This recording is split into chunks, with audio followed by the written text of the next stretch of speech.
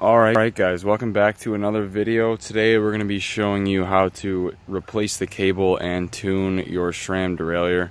So we're just going to go ahead and start off by taking the shifter off, which is done with a T25. This is the Sram matchmaker system, so it mounts right into the brake lever.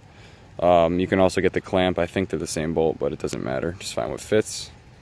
Let's go ahead and take that off. And you're going to go ahead and get a 3mm Allen key and undo this bolt. Alright, it's worth noting before you take the cover off that you should go ahead and put it into the smallest gear. Make sure it's clicked down, and that'll make it a lot easier to get the cable out once you have the cover off. So go ahead and undo the bolt. Set it aside, and the cover should pop right off. So you can go ahead and set that somewhere. Alright guys, so once you've set the top cap of your shifter aside, you go ahead and pull back the housing, just like that, and go ahead and push the cable through, and it should pop out right here. It takes a little work, and you go ahead and pull that spring up. It should pop right out, just like that. It can be a little finicky, and I forgot to mention, you have to have your cable unclamped at the derailleur before you do this so it can pull through, and then go ahead and just pull the cable right on through. Should come right out, and you have a free shifter. So we'll go ahead and put a new one in now.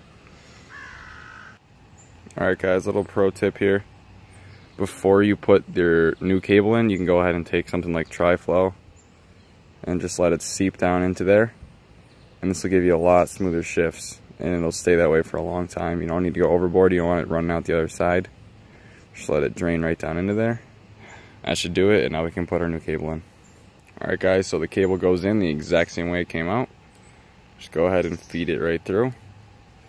Takes a little finesse to get in there, but if you got it, just go ahead and pull it all the way through. Super long, so it can be a pain in the ass. So there it is. Make sure it's underneath the spring, and make sure it seats up nice against, just like that. And I can go ahead and put the cover back on your shifter and attach it back to your bar. Alright, so now your shifter's attached, you can go ahead and feed the cable through the outer housing. Just go ahead, it should run right through, especially if you put Tri-Flow in there. It'll go nice and smooth, and it should come out the other end. It's a little bit more complicated if you have internal routing, but this bike has a straight shot of cable all the way down to the derailleur, so it's not too bad at all. And that'll go ahead and seat right back into your barrel adjuster. Just like that, and now we can move on to the derailleur. Alright, so as you can see, our cable is now through the other side of the housing, so we can go ahead and feed it into the derailleur. And with a Sram Derailleur, there's a little thing called the cage lock. So as you can see, if you push it up and press this little button, the cage is relieved of tension, so it makes it a lot easier to work on. So go ahead and do that, and then just go ahead and feed it right around that little pulley wheel.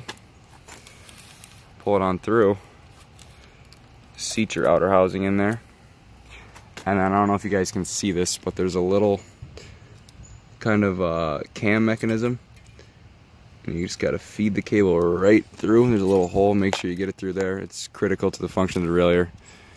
And go ahead pulling it through, and there we go. Now we'll go ahead and get into tuning the derailleur. Alright guys, so before we even begin tuning the derailleur, we want to make sure that it is tight on the hanger, because if it's not, it can cause some serious issues. So give that some good torque. I don't know the exact torque spec, but it's pretty tight, so just wrench that down, and then we can proceed. Alright guys, so the first adjustment we're going to make here is the limit screw for our smallest cog, which is located on the left back here. So what you want it to do is, as you pedal, you want it to be restricted until it's able to jump down to the lowest cog like that, which you can do by turning it counterclockwise. As soon as it starts to feel smooth, just go ahead and stop, because if you back it off too much, it'll jump into the frame, and that is the point of this adjustment. Sorry for the loud hub. So now that we've got that done, we can go ahead and pinch our cable, and we'll get to the biggest cog's limit screw. Alright, so when you're cinching the cable, just feed it up and over. And it's very important, you really do not have to go crazy on this. Just give it a little tension with your hand. You can finish off with the barrel adjuster when you're done. And you don't need to over tighten it either. Just make sure it's nice and snug. And that's that. So now we can get on to the other limit screw.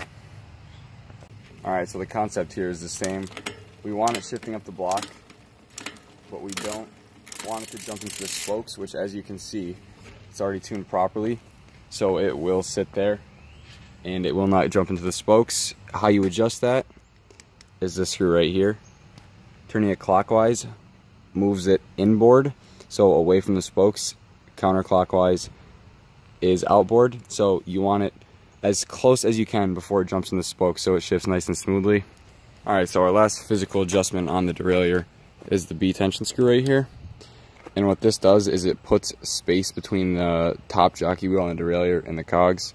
So you want about that much room, like probably about a chain's width between the biggest cog and the jockey wheel.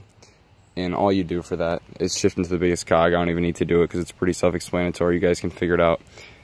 And turning this clockwise will push the jockey wheel away, counterclockwise towards, and that's it. And you can just fine-tune that for the best feel. Sram does recommend a certain gap, which I think is about 3 to 5 millimeters, but it's kind of a feel thing. So go ahead and do that until it feels right.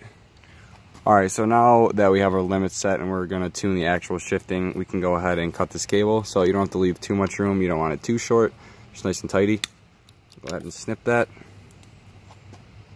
and put a little end cover so it doesn't fray. And go ahead and clamp that. There is specialty tools for this, but you can just use a pair of standard pliers, and I like to just bend out a little bit so it doesn't rub the derailleur, even though it's unfortunately marked up already, and keep it as nice as I can. So now we can get into the shifting. Alright, so how we tune the shifting is through the barrel adjuster. So your cable tension should be close enough that you can just fine tune it from here. So if your chain is having trouble moving down the cassette into a smaller gear, you're going to want to turn this clockwise. And if it's having trouble shifting up into a bigger cog, you're going to want to rotate it counterclockwise. This puts more tension on the cable. So it's kind of just a feel thing. I'll show you as I run through the gears, and it's a feel thing. You'll get it over time, and it's not too complicated. And in about a minute or so, you should have totally dialed gears. So I'll show you what that's like. Alright, so now I'll just run through the gears and fine tune our cable tension. Looking pretty good so far. Coming down the block nice. Maybe going up a little bit better than it's coming down, so we're going to turn our barrel adjuster clockwise so we can drop onto the smaller cogs a little bit faster. See how that tries out, how it works out. There we go, pretty dialed shifting right there.